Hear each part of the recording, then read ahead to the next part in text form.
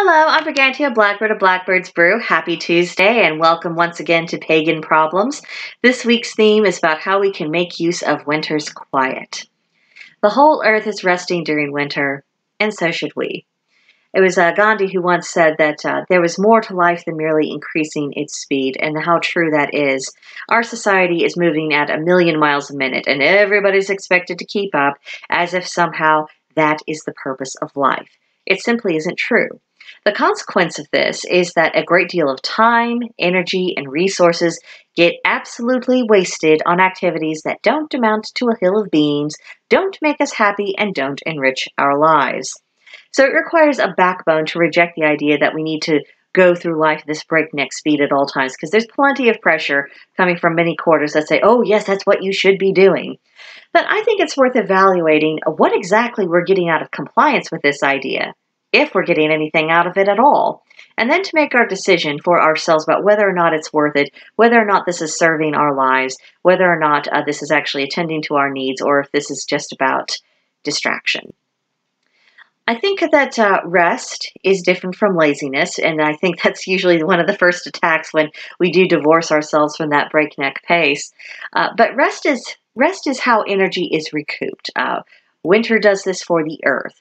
Sleep does this for us, as well as not us pushing ourselves too hard when there's just really no need and it doesn't really accomplish anything. But by contrast, laziness is not bothering to get up and do what we know we ought to be doing. Laziness is the neglect of duty, whereas rest is what enables us to have the ability to carry out our responsibilities as well as just live our lives.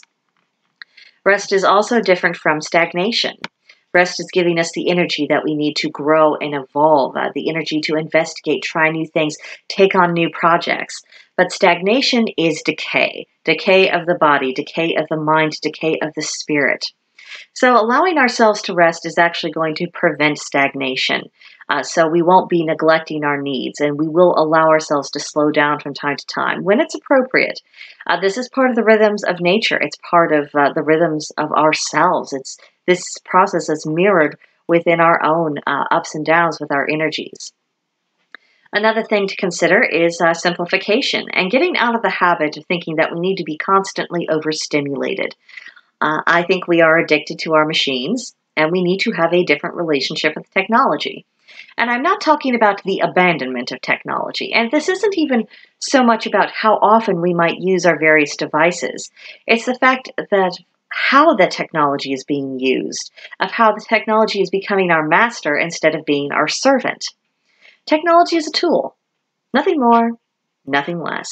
And I think our culture has made a huge mistake in treating it as if it's something more than a tool and elevating it to a status where it really doesn't belong. So using the winter season to detach ourselves, if we need to, from all of our devices and start treating these tools as things that should serve us rather than the other way around is actually a pretty good use of time. It's also a good opportunity to think about, for what purpose are we using social media, and evaluate if the way we're conducting ourselves there is actually serving that purpose, or if it's time to do a little bit of examination and rethinking on that front. I think we should also learn to stop seeking out stress. I think it's really difficult to strike a balance when it comes to keeping track of current events, because on the one hand, just ignoring what's happening completely and sticking our heads in the sand is not going to help, and it's not going to prevent harm from coming to us. But on the other side, there's the other extreme of keeping track of every single little thing that occurs, and I think that would drive anyone stark raving mad. Personally, I am more interested in assisting efforts of people who oppose tyranny in practical ways, rather than having fit to the vapors and high drama every time one of these authoritarians do something awful, because they're doing awful things all day long. And this happens every day. So I don't really feel the need to overanalyze why what they're doing is wrong. I understand that part. I see my job more so as opposing it, in the practical ways that I can, helping others do the same, even if it's nothing more than just making videos like this saying there are other people like-minded. We exist. We have not been silenced completely, and we can band together and we can affect some good change that will be beneficial for everyone. I think that's a better way to focus. And I think it's a lot less stress to focus more so on working the solutions because I don't need to examine the argument of the authoritarians. I know what their argument is. I've seen the historical record. I know good and well it's not going to be good for anybody, so I don't feel the need to debate the question. All I need to do is to be part of the solution in whatever ways that I can. However, in addition to civilization stress, everyday kind stresses can also plague our souls. And it isn't hard to find ourselves overly complicating our daily routines and then getting upset when things don't go smoothly. So ask ourselves the question, are we doing things the hardest way possible for no particular reason? Do we have unreasonable expectations of how much can get done and within a certain period of time? Would it help if we took a deep breath and remind ourselves that things do not have to be perfect in order for them to be good or in order for them to be sufficient? Overthinking is also another classic example of seeking out stress, and it's addictive, which makes it so much worse because we get tricked into the belief that, overthinking is actually essential for our survival. If we stop overthinking, we're not going to be okay. Meditation is a wonderful tool to help us get gradually out of the habit of overthinking and to loosen its grip on our thought process. Another thing we can do is to let go of what we don't want or what we don't need, and that can make life much more straightforward. And don't worry, this isn't about minimalism. I'm not a minimalist.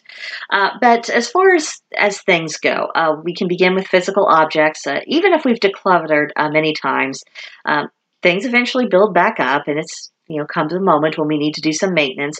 And even small adjustments can actually make a great deal of difference to the energy of our homes and within ourselves. Simply rearranging the furniture can do a lot to refreshen the energy in a space. We can also ask ourselves, what tasks are we doing in our daily lives that are essential? What tasks are, it's nice if it gets done? And then what tasks are just a drain on the time and you're wondering why you ever agreed to do it to begin with? Decluttering the demands on our time, so far as what is practical, can be even more of a relief than decluttering our physical surroundings. And lastly, decluttering what's going on inside our own heads is another way of letting go of what we don't need. And in this particular case, I'm not referring to overthinking, as I was a moment ago. This is more about not filling our minds with things that don't matter, but are filled with high drama and all of the chemical highs and yays that go along with that. I think it's one thing to be entertained, but it's another to get so absorbed in the general gossip of the world, and there's no escaping the tittle-tattle on social media. But we get so absorbed in that we spend more time minding other people's business rather than attending to our own. Letting go of that cuts down a great deal on manufactured stress. It doesn't mean we've stopped caring about our fellow man. It doesn't mean that we've stopped, engaging in the relationships in our lives. It just means that maybe we're not paying attention to what the Kardashians are doing. Maybe it doesn't matter. Maybe there is life outside of the celebrity headlines. Just a thought. Another thing to consider is that the busyness can be a distraction from our own inner voice, and that we need to learn to embrace hearing that voice. Sometimes we don't do this because we actually fear it. And if we do, we should be honest about why. If we are craving distraction, is it because we're afraid of hearing what we don't want to hear from that inner voice? Are we avoiding feelings we've tried to suppress, or from acknowledging truths that may change our lives in ways that we're resistant to? In the end, we can fool some people some of the time, but we never really fool ourselves. Not really. Sooner or later, we will have to come to terms with things we try to avoid. And honestly, it's better just to get that out of the way sooner. It could very well be that the process won't be as bad as we fear. The anxiety surrounding the thought of looking within may actually be what stresses us out, rather than the actual bad experiences or unpleasant memories that we might have within our psyche. But if we let go of the busyness and make it a point to listen to our inner voice through meditation, through journaling, or through other means that works for us, that can help us process our thoughts, our emotions, and our experiences in a healthier way.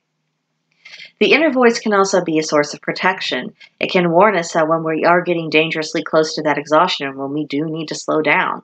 If we don't listen, we just keep push up to a point, but past that point, things will begin shutting down. This could manifest as not being able to concentrate on what you're doing, to having a lack of motivation, to having sleeping issues, or health issues. So if we react to the internal alarm bells provided by the inner voice, we can save ourselves a lot of trouble, especially if we're needing to catch our breath and just slow down for a while. And if that means that we take a nap on a free afternoon or say no when someone asks us to do something, then so be it. It's not going to be the end of the world, and doing this just might clear our heads.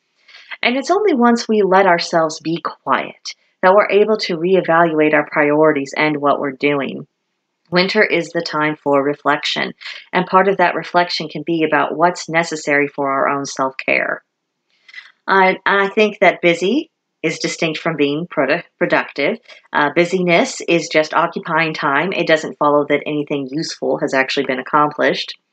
But by that same token, I think hard work is good for the soul. We're better off when we are accomplishing things. But if we're working away endlessly and we're not getting anywhere or nothing seems to result in much progress, then we need to take a step back and think about what we're doing. Were we being productive or were we just being busy? And ask ourselves, what's the benefit of the things we keep busy with? It's worth looking at the things we do and asking if those things deserve a place in our lives, and also asking what doing those things actually achieves. Can we identify the benefits and articulate them, and are those benefits worth it? Or are we doing something that actually demoralizes us? Does it overtax our energy reserves? Are we allowing something else to break us down? So eliminating that which isn't essential or that which does not bring us joy, that's going to result in a better use of our time, and it just might give us a little more downtime when we can rest, be cozy, and enjoy the quiet of winter. Spring, summer, and fall will be back here around before we know it. So let's take this moment while we can. Enjoy the sights of snow, if they ever arrive. Just that nice, quiet, blank slate of the world. And relax. We'll be better off for it. Nature knows what's best. So that's what I have to say on this topic. I hope you will come and join us for further discussion at Blackbird's Brew on Discord. There is a link to join in the description box below, but in the meantime, please subscribe to this channel, leave a comment, like this video, and I'll see you in the next one. Bye.